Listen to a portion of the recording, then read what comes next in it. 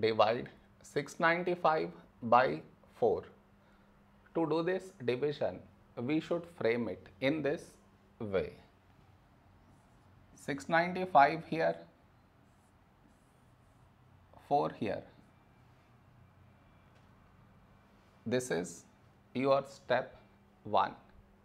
Next, here we have 6, here 4. A number close to 6 in 4 table is 4 ones 4. Now we should subtract, we get 2. After this, bring down the beside number, so 9 down, so 29. A number close to 29 in 4 table is 4 sevens 28. Now we subtract, we get 1. After this, bring down the beside number, so 5 down, so 15.